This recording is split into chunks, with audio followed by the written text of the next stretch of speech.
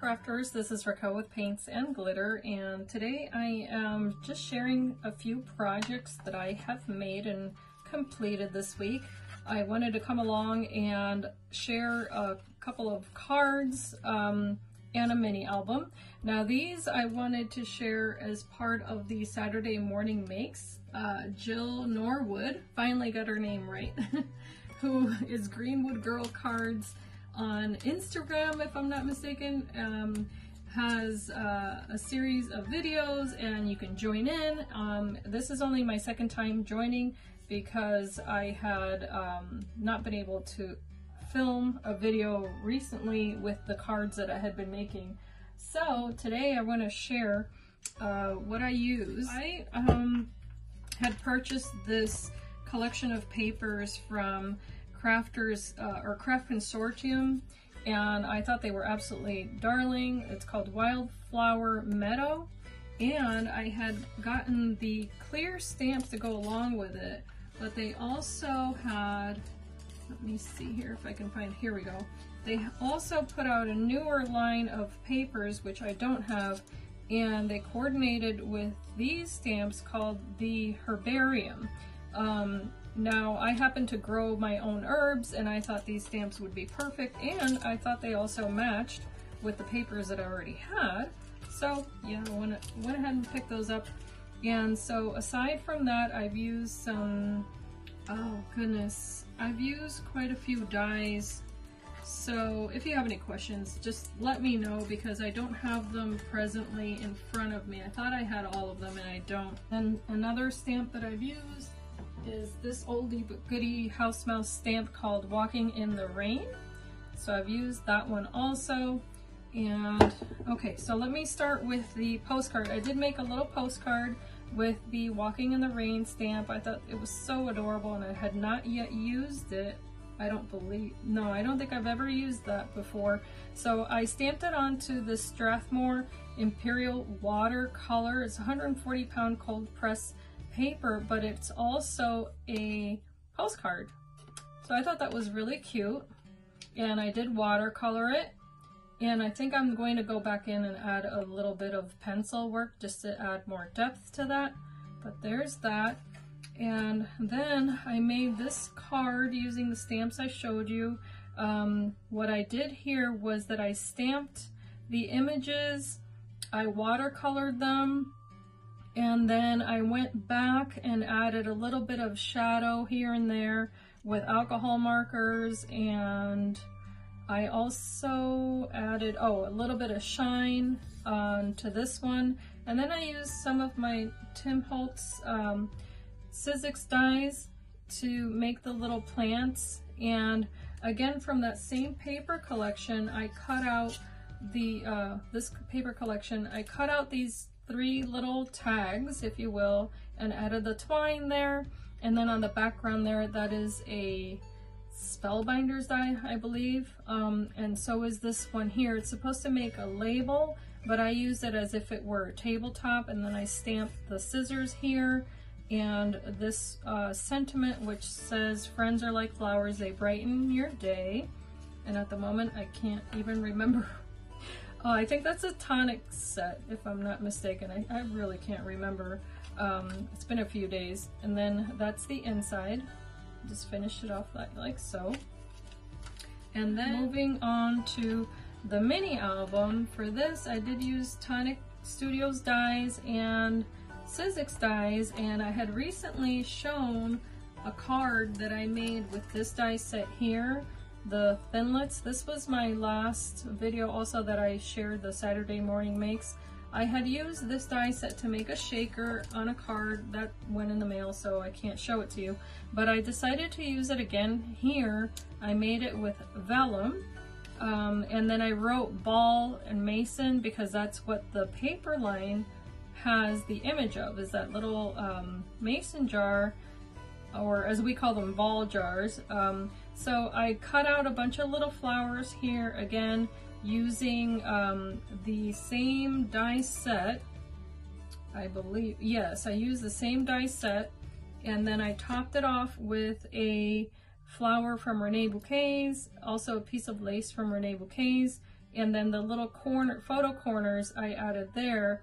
And then as you can tell, there's little gems everywhere. I've added them on almost, I think, every single page. And those are the little diamond dots that are really popular right now. So here's the binding of the book. This was a labor of love, let me tell you, because I had to string every single one of those beads in between the pages. But I love the way that it looks. And then on the back, it looks like this. It's got the cord here. And I added some beads, and I'm going to be adding also a little dragonfly. I just didn't get around to that. And there's more photo corners there, and then that same type of lace. So let me show you the first page.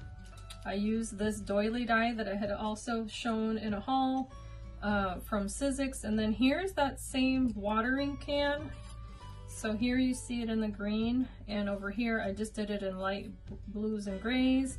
Another little snippet of lace, a piece of ephemera cut apart from the paper collection. That little bitty butterfly is from Renee Bouquets. And then here's a little tag also made with the same paper collection. I also used a doily die down here that I had, it came with this collection here. This paper, by the way, is from TonicStudios. It's this beautiful white paper with a damask style embossing on it, and it's pearlescent. So that just opens like that. And then I added the little diamond dots all on the edge of the page.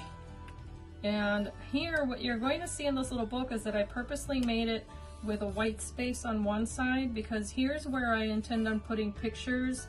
And I'm going to be putting pictures of my garden in here as it progresses. So it may not all be from one year, but I don't know yet. But here, I use this little bird. Here's what I did with that.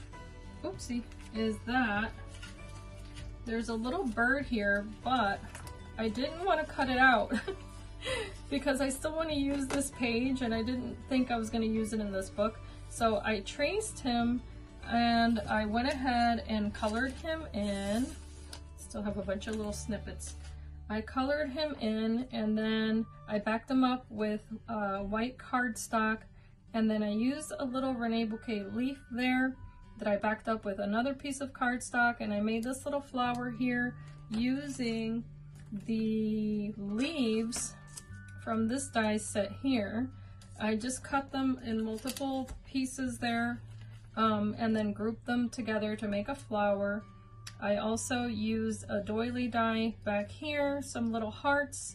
I crocheted that little heart, and so I went ahead and used it there. And these are also from that same die collection. Here's a little piece of applique that I placed little diamond dots on.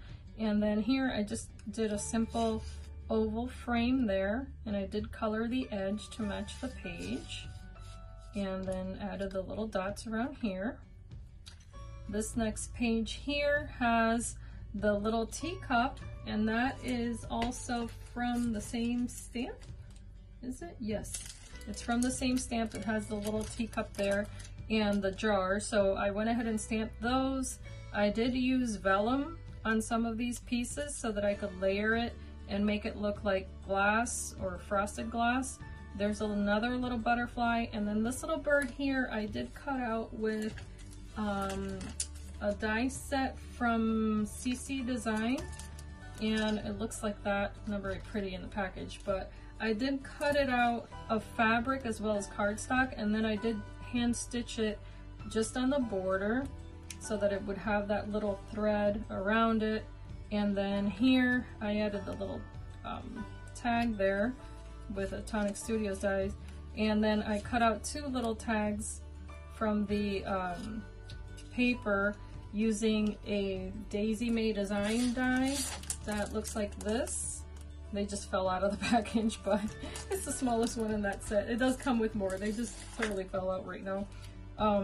And then back here, what you're seeing is I used a die that I have that cuts out a stitched circle, and I cut out some fabric that I had, and I layered it onto paper, and so you can see up close, maybe not in the video, but you can touch it and you can tell that it's fabric. Then the next page here has this little, I guess, I don't know, ephemera that I made. Here's another piece here. Now these, I keep referring to doilies. They're these from Momenta. So I did cut those out. And then I also cut out this one with another TonicStudios designer series die.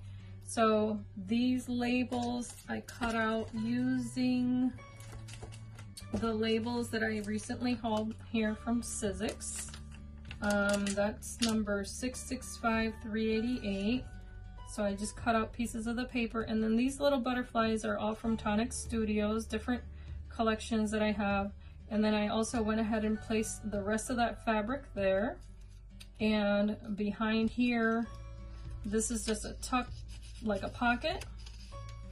And there are 2 tags here that I cut out with another TonicStudios die, and this one I put a little piece of twine on just to make it look rustic. And that little hummingbird is from Renee Bouquets. Then the next one here is this adorable little bunny. I thought it played well with the collection since it's a garden collection. And he is, I got this last year from Tuesday Morning. It's a Momenta stamp, and there's the little bunny here. I've also used the nest and this sprig here. And you'll see that in a minute. But here's the bunny there, and I cut out these little tag pieces with TonicStudios dies, and I wrote Love Grows Here. Then I added the little Renee Bouquet butterfly there, and then this back panel piece here I cut out using some TonicStudios dies. I layered the paper with vellum, and then added the little diamond dots, and then here's the oval frame that I've added using the paper collection there.